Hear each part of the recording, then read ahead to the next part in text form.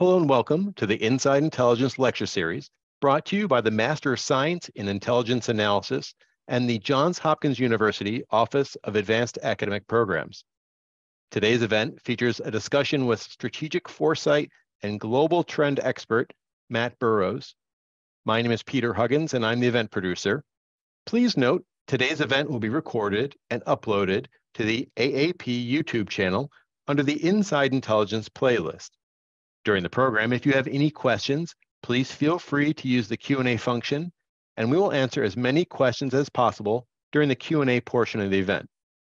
With that, I will turn over the event to our moderator, Dr. Michael Ard, Program Director and Senior Lecturer for the Master of Science in Intelligence Analysis program.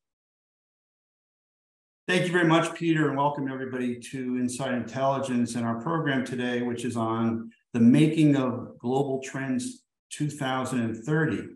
And with us is Dr. Mathew Burrows, who is a leading expert on strategic foresight and global trend analysis. He is currently program lead of the Stimson Center's Strategic Foresight Hub and a distinguished fellow with the Reimagining U.S. Grand Strategy Program. Prior to joining Stimson, he served as the Director of Foresight at the Atlantic Council Scowcroft Strategy Initiative and as the co-director of the New American Engagement Initiative.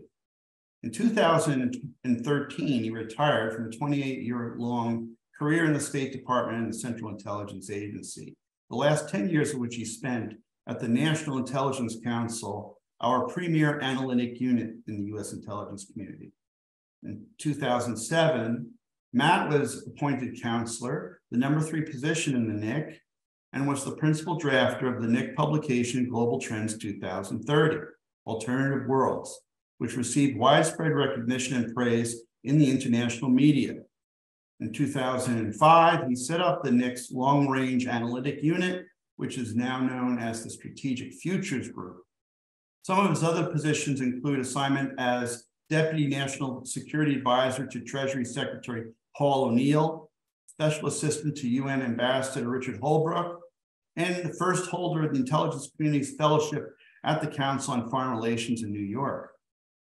Matt received a BA in American and European History from Wesleyan University and a PhD in European History from the University of Cambridge. Matt, it's great to have you with us today. We're really looking forward to our discussion here on Global Trends 2030. And let me just mention one thing, everybody. This is the 5th edition of Global Trends. Now we're on the 7th edition, I believe, which came out in 2021. But Matt is the author of 3 of the Global Trends, and as we were just discussing, is still the clubhouse leader in producing Global Trends reports. So, Matt, over to you. Well, thank you, Michael, and it's great to be here with everybody. I wanted to talk a little bit about, the origins of the Global Trends publication, which gives some insight into when you come up to the last one I did, which was the 2030 edition, how we went about doing that. The Global Trends editions began in the mid-1990s. At the time, there was a classified, very small publication that both the State Department and the National Intelligence Council published. It was not very well known, largely because it was classified. And the first real Global Trends was published in 2000. And that one was called Global Trends 2015. Now, if you look on the title of that, and it's still available, it's called Dialogue with Non-Governmental Experts. And that's very important. The concept really was to get outside the intelligence community and to actually bring in expertise from the broader U.S. academic, business, other communities which were thinking about future trends. And it was motivated in part by the CIA director at that time, Woolsey, who believed that particularly CIA analysts were too stuck in the Cold War.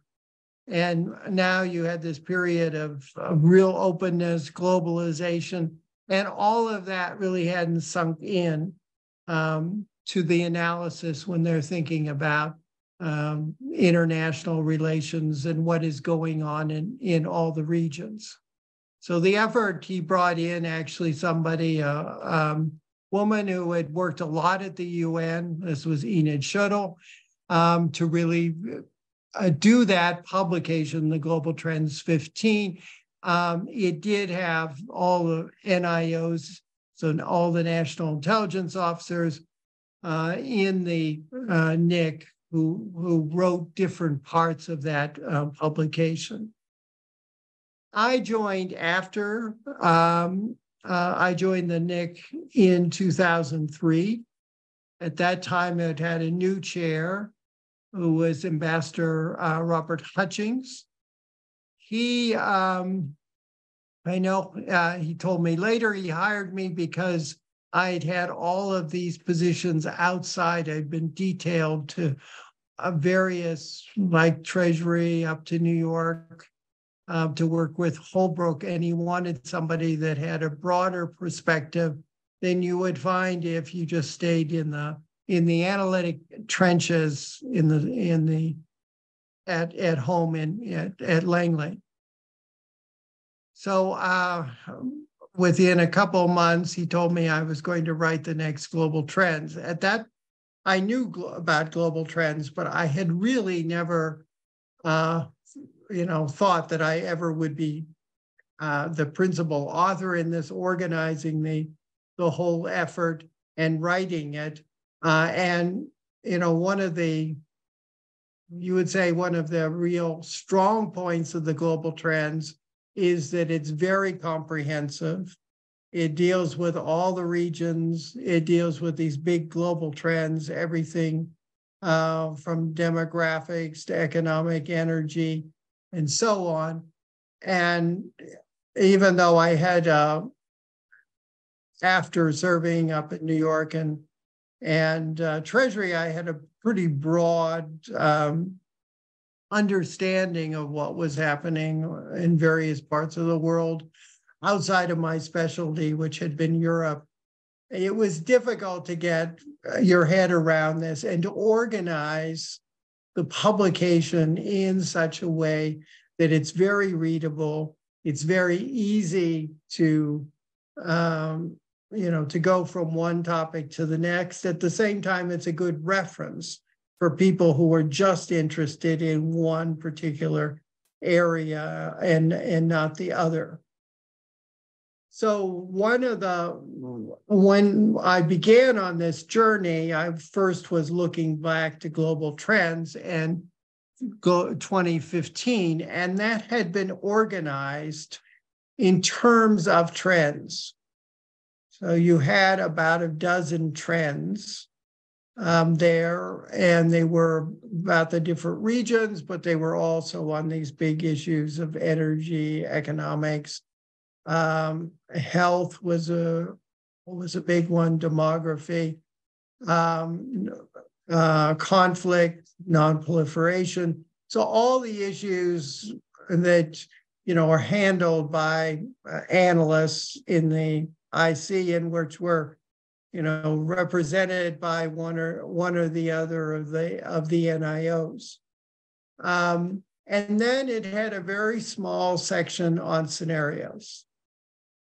And if you read Global Trends, there is an assumption that there's going to be more continuity than change.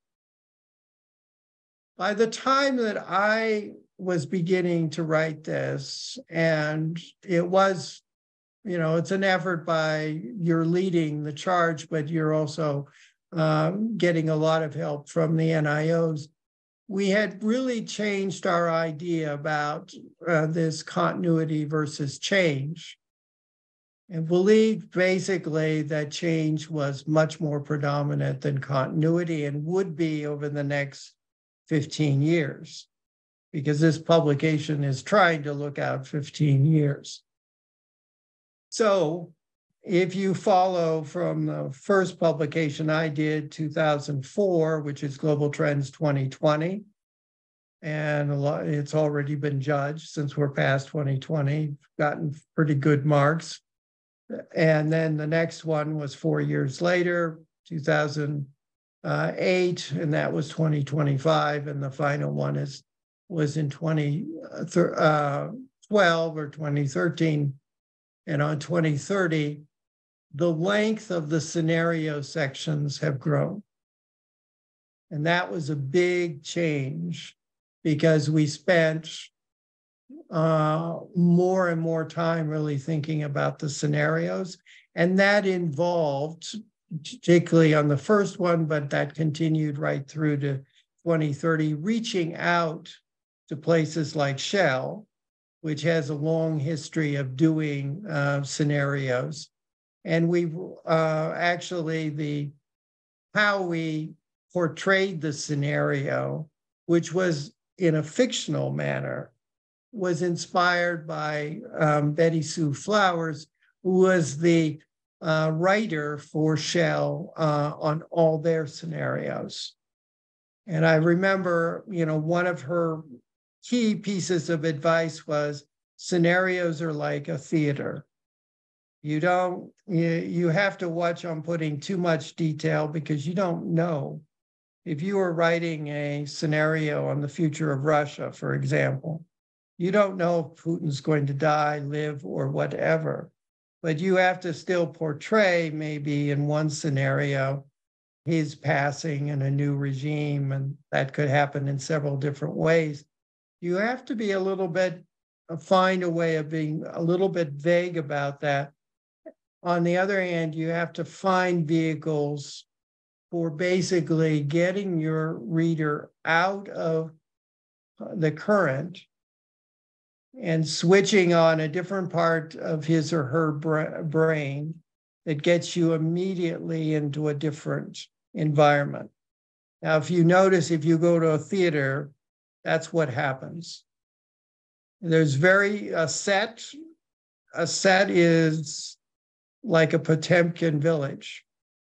It's if you're portraying a sitting room in a drama, not everything is real. The windows don't look out on a green lawn and forest beyond. It is all fake. But you give enough of that illusion that you're convincing the audience this is a real place. And that is the really secret of doing a scenario. What we tried throughout was really by using the fictional, making a story that we could catapult people into the future. Now, a little bit about the mechanics of doing this, because one of the other big changes was we took this concept of reaching out, getting opinion from elsewhere and bringing it in.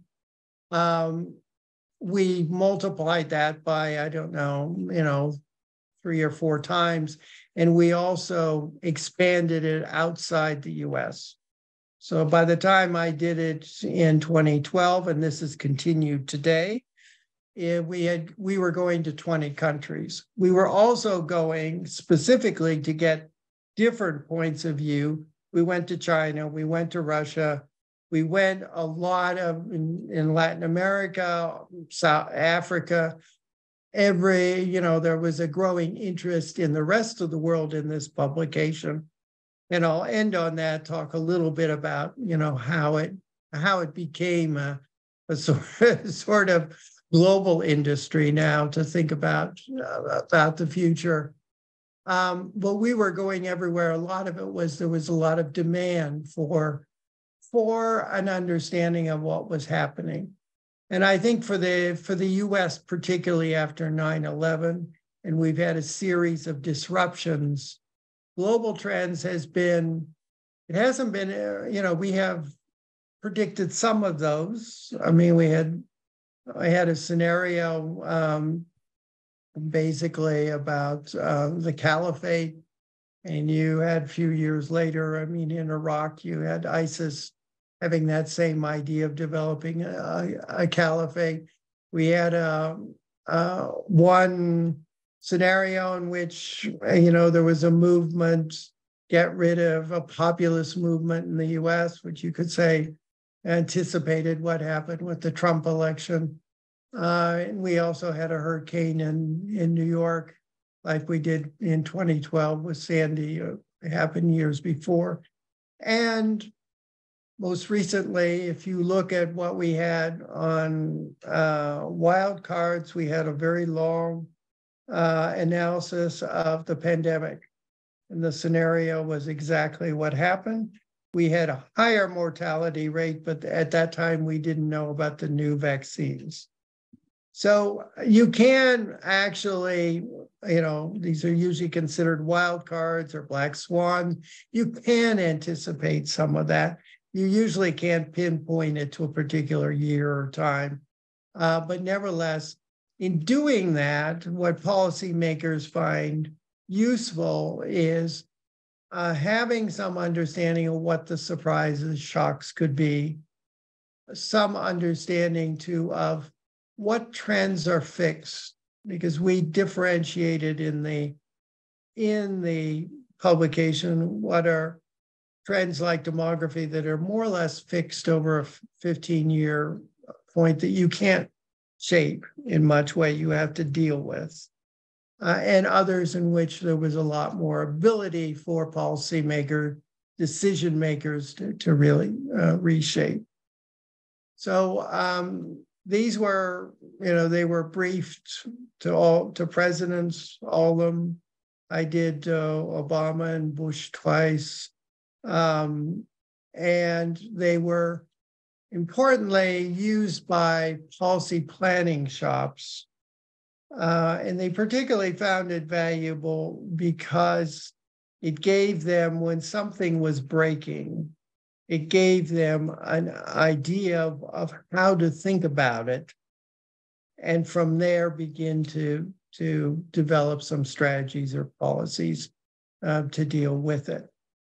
It had a huge following outside of the US. It's been translated by the Chinese. Everyone I did, no censorship on what, even though there were not necessarily positive statements about China. It was big following in India. So it has created, I would say, in the European Union, which it actually they created their own office to do similar work. So it's had that effect. I do think that, there still needs to be work in incorporating what we know could happen much more into the decision-making process. So you're not dealing with so much crisis management, but also you're trying to prevent some things that could happen from happening. I think I'll stop there, Michael. Probably used up a little bit more of my time than I should have, but welcome yours and other questions. Thank you very much, Matt. I'll have a few questions and then we'll turn it over to our audience. And everybody, you can ask your questions either in the chat or the Q&A function, and we'll do our best to get to all of them. Matt, I'd like to actually step back for a second and ask you a question about your own education, and you're a PhD in history. And I wondered how much that background and your thinking as a historian helped you in putting a project like this together. I think training of a historian, when you think that what you do as a historian, you try to explain how events, why events happen. You try to explain why the Russian Revolution erupted when it did. You try to explain the French Revolution or the Civil War in the US. So in that sense, you have to learn about thinking about different factors and what are the different triggers for this particular event? What are in the background more? What big factors were enabling this event to happen. So when you're thinking about the future, it's likewise you can think about different factors interacting in such a way that increases the likelihood of an event happening. And that's, I think, that's what the historic training really provides. And also, historians, when they're writing, usually gravitate to the disruptive events. That's what we like to explain. We don't like to explain continuity as much, even though that's part of what you have to do to understand how there was this discontinuity, this disruption. But a lot of analysts, I think, they fall into a trap of looking out linearly into the future and think about incremental change. Whereas I say that policymakers really are not so worried about that. They're really worried about an event coming out of the blue that they have never been told about, or doesn't seem like it's quite logical or should happen. I mean, 9/11 is the obvious one, but their whole score of events like that has happened. So that's the type of thing they're really trying to looking to the intelligence community to help them with. One of the in your talk, you mentioned about how many different experts, different meetings, conferences, things like that were put together for to help build up this report. But you also had, it seemed to me, a somewhat unique approach, which was having a blog associated with the report, which the various experts ran. Could you comment on that a little bit, and how is that still being used to help channel ideas into the building of the report?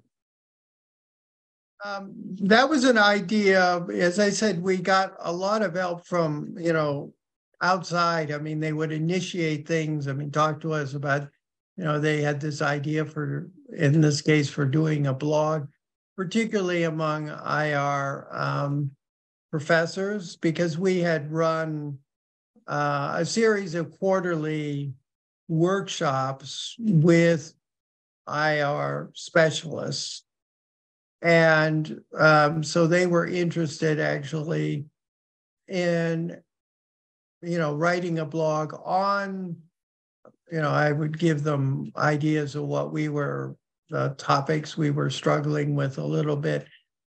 So in order to gather information, but also in order to analyze, particularly in terms of looking out 15 years. And that's part of the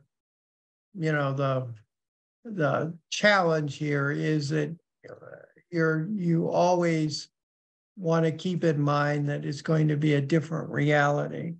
And they were very helpful in that regard.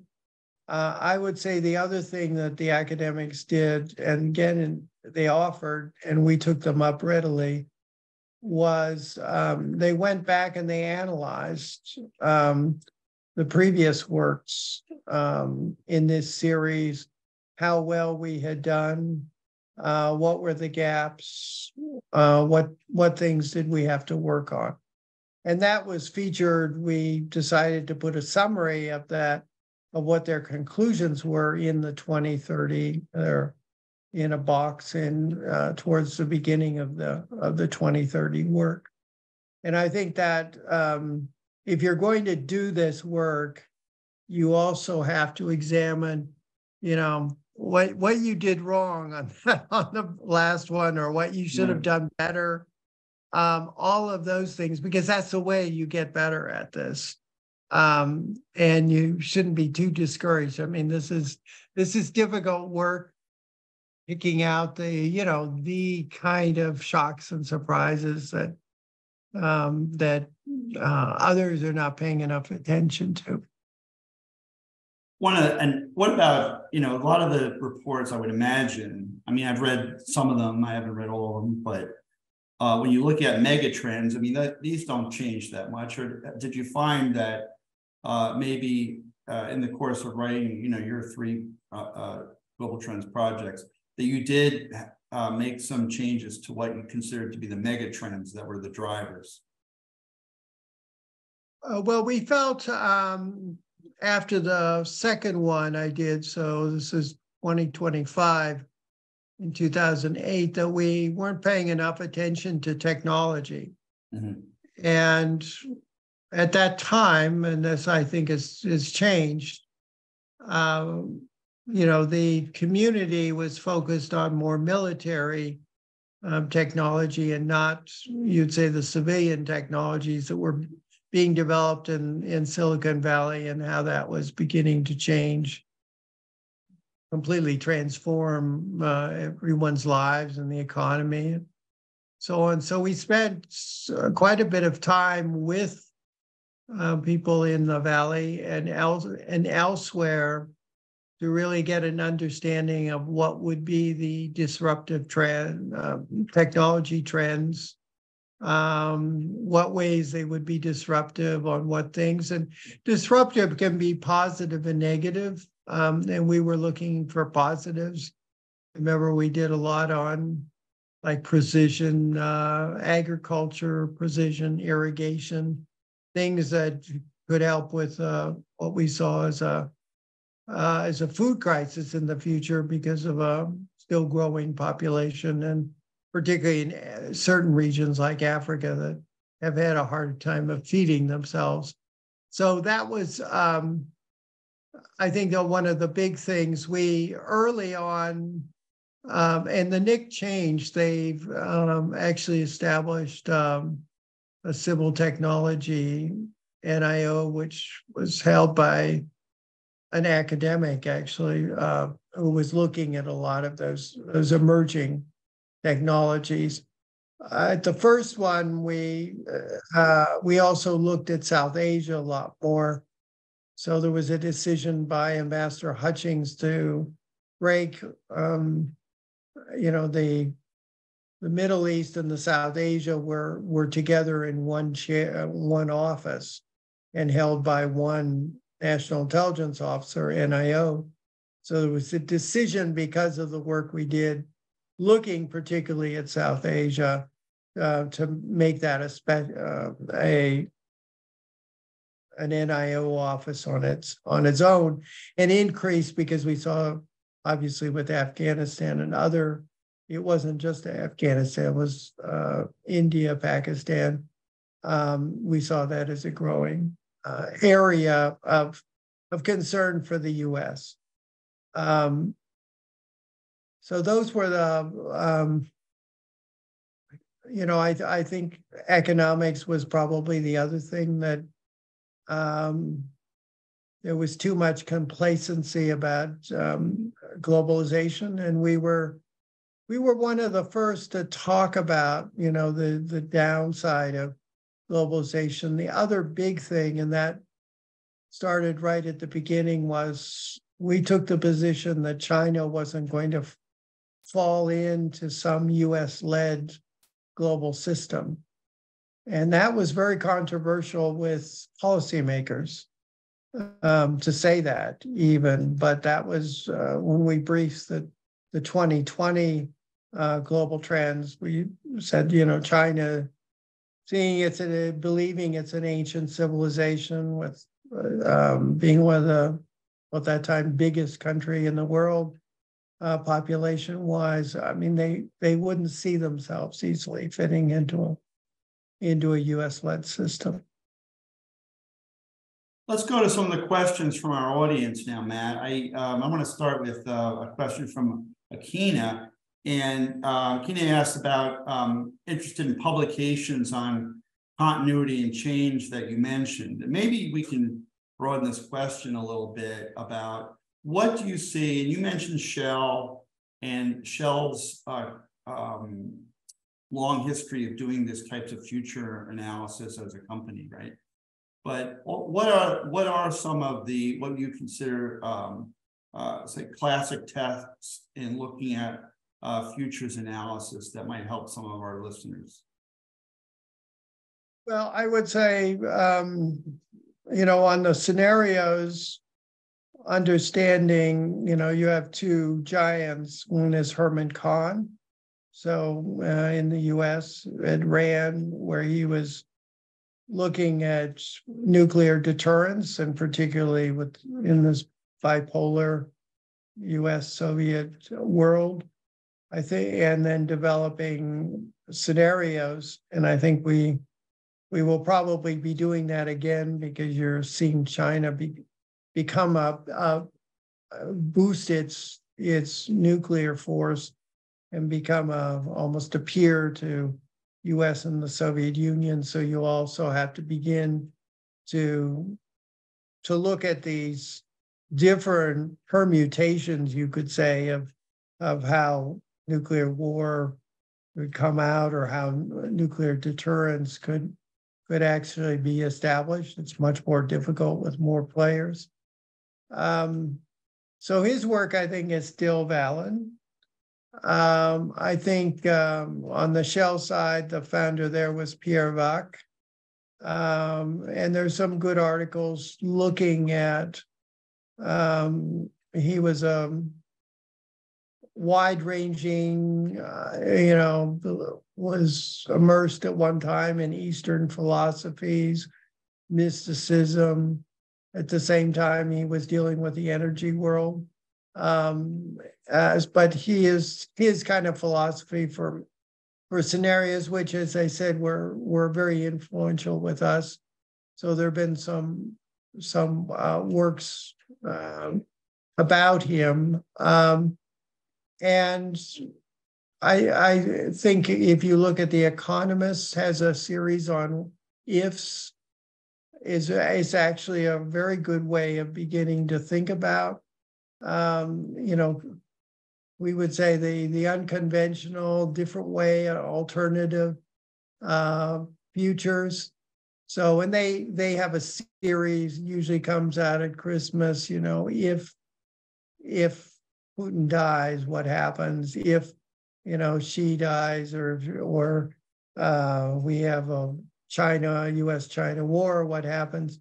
So training yourself that way in thinking about, okay, doesn't seem likely at this point, but what if it happens? What does that mean? And so that really is a very good way. There is in a practical sense, there's a very good publication by the British MOD, and I can try and send the link to Michael and to pass along, but basically it goes through all the different methodologies in a very practical way. So if you want to have a conference, tells you how many people, how many teams you have to establish, how long it would take. I mean, it's an excellent basic guide to the different methodologies. So I always suggest those works, and I do have a reading list I can send around for kind of getting a sense of what this work is about. Thanks very much. I mean, we read about Pierre Wack, by the way, is described in Peter Schwartz's book, The Art of the Long View. And, if anyone's interested in getting an introduction to this type topic, that's a great place to start. Okay, let's another question from David. He asked you, to what extent do you feel current advances in artificial intelligence, ChatGPT comes to mind, and other IA resources will have in formulating future global trend issues? I think it can be the new AI, a very valuable resource. Particularly, we're developing something with a British firm, actually, my present business, using AI to develop, scenarios that we may not think about. But it's not as if you can, start a chat box search and out comes Global Trends 2030 or whatever you're going to do. There's a lot of, actually human interaction, because some of these, what you get using AI doesn't really make sense. And then you have to watch out that it's making up things. So it is a very valuable resource in that, because there's so much data now out there, which you can't possibly look at all of it and read all of it and really integrate all of it into your thinking. It can help with that. This is particularly valuable, I would say, on some of the horizon scanning. But in terms of, say, doing the final analysis when you have to weigh different trends and you have to see where they interact, I think it's less good, and the fact that it's very hard to figure out sometimes why it comes to some conclusions. It can be more harmful than beneficial. I want to ask a question from Bob, who talks about, can you address global trends' influence on policymaking a little more specifically? For example, and the U.S. policymakers want more or less in global trends about U.S. actions, perceptions, et cetera. What did you find about that? I don't think U.S. policymakers wanted more necessarily about the U.S. They were very worried because beginning in 2008 with Global Trends 2025, we talked about a relative decline of the U.S., which for them they didn't particularly like that in a U.S. government document. We thought that this is more factual than anything else.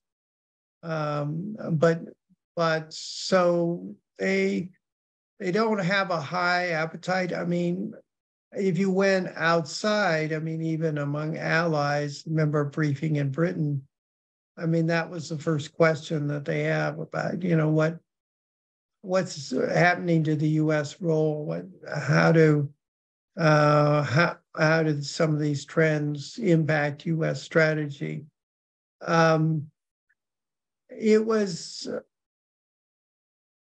I think, there are some policymakers, and particularly towards the senior level, who are very interested in this because, as I said, they're very interested in being warned about shocks and surprises, things that they would not have thought about. And that was, I think, particularly with Obama case, because President Wright, after Bush, shortly after 9/11. So that is usually their focus. Some of them use it as a vehicle then to go the next step, and you have a series of interactions with them to dig deeper into some of the trends. I would say more the working level, there were some people very interested on the working level, but it was more of a personal interest, because at that level, things were day to day. They're not thinking out to 2030 or whatever it is. And they were not necessarily interested in their work, that the global trends wasn't that relevant to, except for places like policy planning, and obviously in the strategy office in the White House, where they were interested in the document, but oftentimes it was a first step to further analysis that they wanted, and that stuff was inevitably classified. I'm going to ask a question from Jim, and then I'm going to have to deal with a technical issue. So talk expansively. He asks, in terms of usefulness to policymakers, do you think they found the scenarios less useful than the drivers used to create them, and how they might be influenced? And to what extent this global trends is used by the intelligence community to identify, develop, and observe indicators? So again, it's, there wasn't a rule here that, all policymakers are the same. We dealt extensively with Tom Donilon, I remember, on Global Trends 2030. He delved specifically into the scenarios. And at that, we did scenarios, and we had McKinsey offered to do the quantitative analysis of it. So looking at big things, what it would mean for GDP, including GDP of the US. They were really interested in that. And there was a lot of information that we provided Tom Donilon. I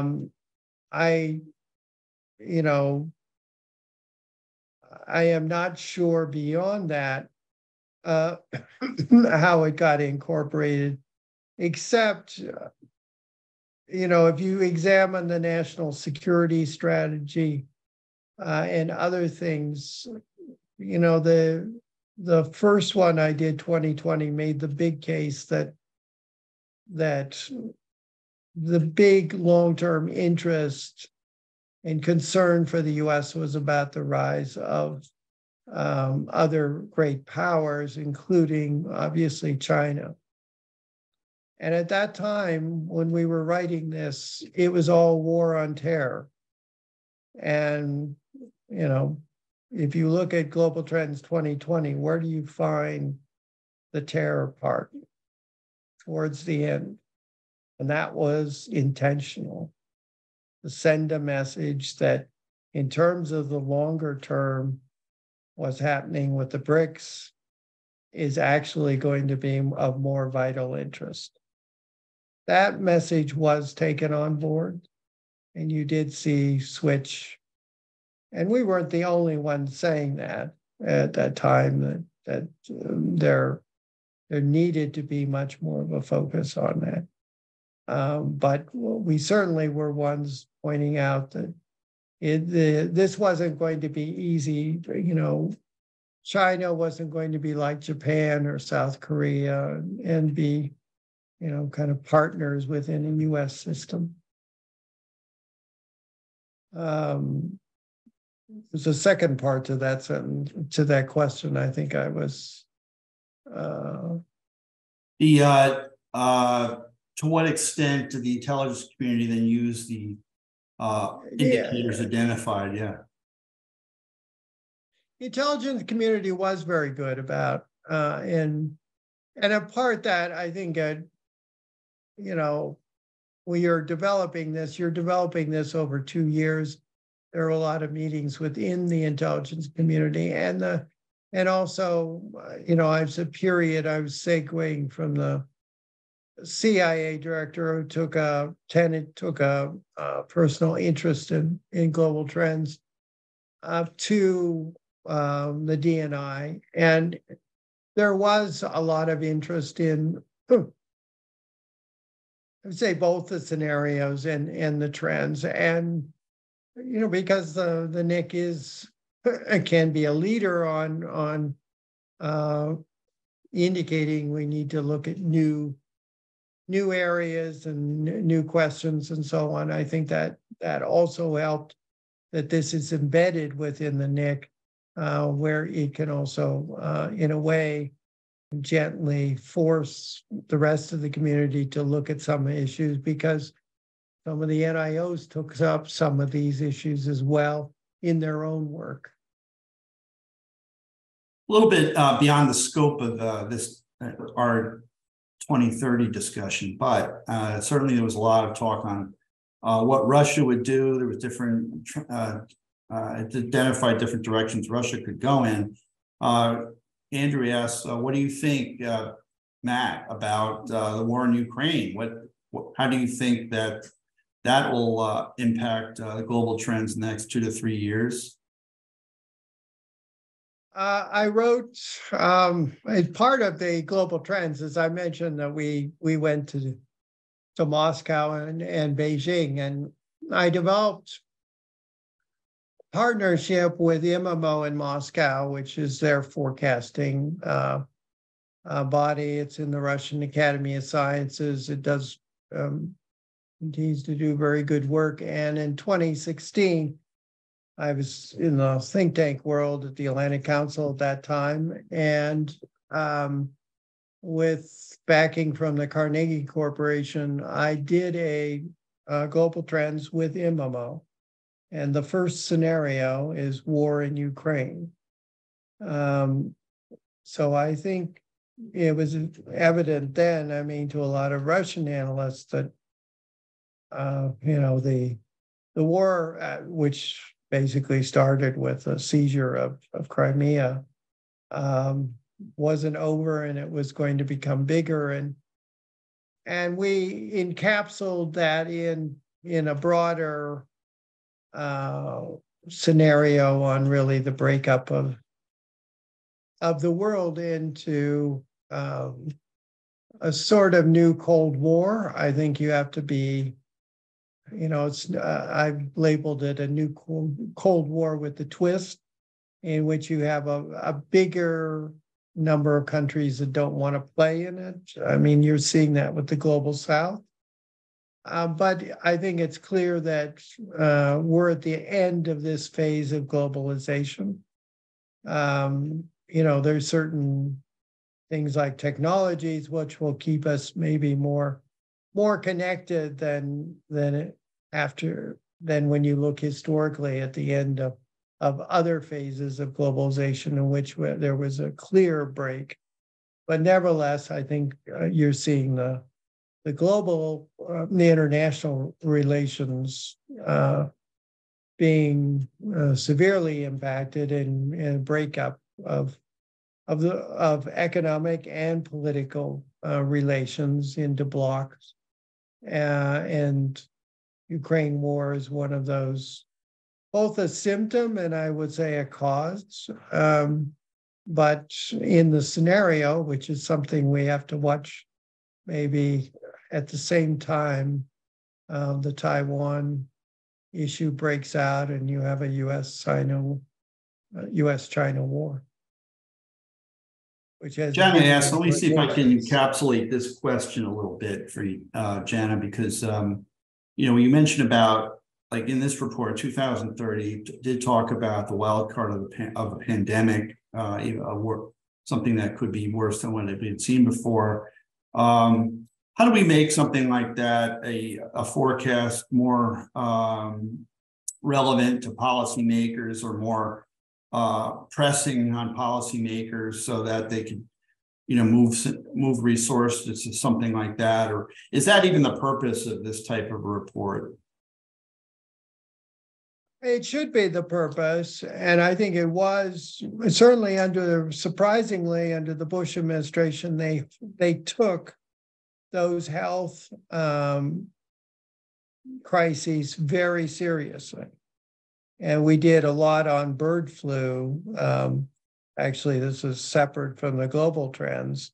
And we actually, Bush got a lot of Asian countries to really focus on the impacts from a bird flu that began, started obviously with birds, but then there was the human-to-human transmission, which is the big change in what happened in the pandemic, and the potential implications of that.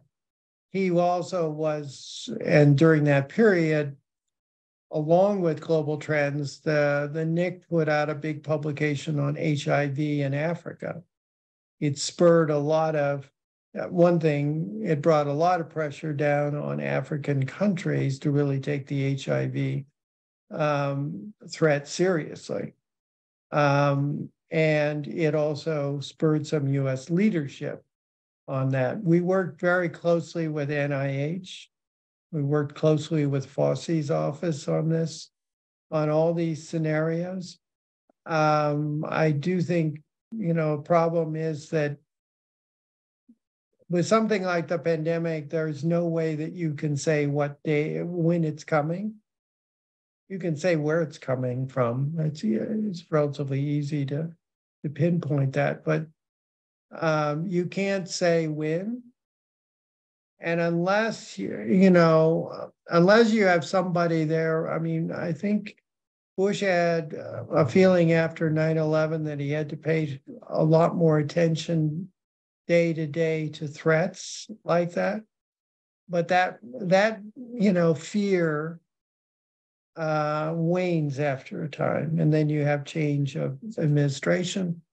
And of course, under the Trump administration, they eliminated the health office in the embassy in Beijing, where before that we were having basically that health office could help monitor and basically develop some ties with the health institutes, including the Wuhan one in China, and that was eliminated. He also eliminated, I believe, the office in the NSC dealing with health. So I'm not sure how we have a system where you have those changes. Administrations always reorganize the NSC. There's reorganization of the intelligence community every so often. There are some losses with that, and I think that was one of the contributing factors, is you didn't have somebody there who could pass along the warnings and make it clear that this was going to be something big. So Kevin asks about the BRICS, and that's something that comes up in the reports and subsequent global trends. Do you see that where the BRICS perhaps become more aligned politically or in security matters, something akin to NATO or the EU? I don't see BRICS turning into a NATO particularly. They're trying to do a currency. I think even that will have problems. But I do think that they are aligned in that they have a belief that the Western world wants to dominate, but doesn't want to pay attention to the needs of the global South, and in fact ignores them. So you saw that with the pandemic, is the vaccines basically were 90% were bought up by advanced economies. So you have that feeling that Western world looks after itself and we come second. And that's basically why Russia, China, other have the influence they do, because they make the case there. In China's case, you're a developing country. And some of that isn't, China doesn't always, do well by the others. But if you look statistically, they give a lot more assistance. They have the Belt and Road. There are a lot more programs. And I think there's a lot more identification still with the developing world. All right, a couple of questions. Do you see what Pearl asked about, does anyone, or have you sensed that anyone looking at these reports making bigger bets on the economic future? Do they look at it and say, maybe we need to change our holdings on energy or other companies based on what, say, a global trends report would come up with? When I used to take it up to New York to brief like banks and others, at that time they were looking at what are the opportunities. And so then it came up on some of what we were talking about, economic growth in some, not just China, but other areas around the world. I think today, based on the questions I get, they are far more interested in the geopolitical side, because for them now, the biggest source of risk is geopolitics. So what happens between the US and China? And so there has been kind of a change from how they looked on it. And they didn't, I have to say, they didn't pay enough attention to the geopolitics. When we were making some warnings, they were looking just for the opportunities there. Now they are fully seized with the geopolitics. Well, I want to, we're getting close to the end here, and these have been great questions, everyone. Thank you very much for your participation. I would like to wrap up with something, and Megan asked about the role of the NIC and the finished production with the rest of the intelligence community. And let me see if we can run that, because with Matt, with your great experience in the National Intelligence Council, how do you see the NIC as guiding the intelligence community or helping it think on its own forecasting? What had you seen the role it played over the years?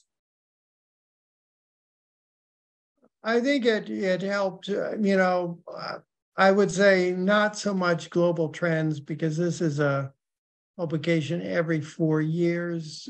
And most of the intelligence product is much more short term. I mean, the NIC products were, I would say, in most cases, 3 to 5 years out. I think, I think there are some problems when you're looking at analysis. So the way that the reforms changed analysis after 9/11 and after the Iraq war, in that you had to marshal a lot more evidence. So we became evidence-based. And in some way that prevents you from seeing some longer term changes, and also some real surprise and shocks, because intelligence is not, it's a snapshot. It can't tell you, there's no piece of intelligence that can tell you that you're going to see they did very good on the invasion of Ukraine, but that was just months before. And global trends is a different way of thinking. And I think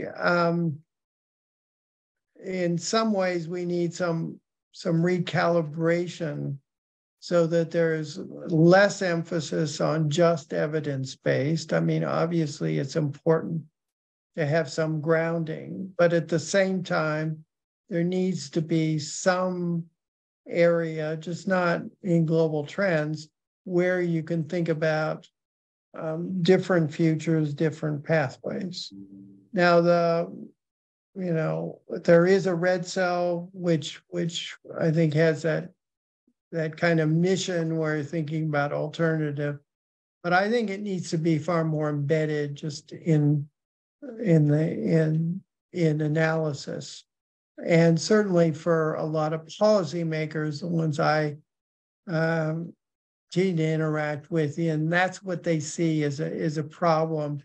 It's too focused on the current, too likely to talk about linear developments, and not open to speculating a little bit, even if it's speculating with some expertise and so behind it, about a different alternative outcome. Thank you very much, Matt. We're at the top of the hour now, and we'll be closing up our program. We want to thank Matt Burrows very much for this outstanding discussion about the making of global trends and all his insights on forecasting and the role it can play for analysis in general. We'll follow up with you. Matt said that he has a list of readings. We'll see if participants would like to contact me on that. We'll send you a copy. Matt will be good enough to forward it. Likewise, I don't know. I'll do that right away after the end of the session. That's right. Thanks. And I don't know about the question came up about the UK MOD's links. I don't know if do you know about that? I don't know. I have that. I have the link to that publication, and it will be in the list. So. Okay, great. And also, if anyone would like to get a recording of this, please look at our Johns Hopkins University Advanced Academic Programs YouTube channel, where we'll have the recording posted in the next day or two. And also, please reach out to me on LinkedIn. I'll also post it there as well. So thanks again, Matt. Looking forward to having you back on our program, Inside Intelligence. Thank you. And thanks to everyone in the audience. We'll see you next time. Thank you. Thanks, everybody. Bye-bye.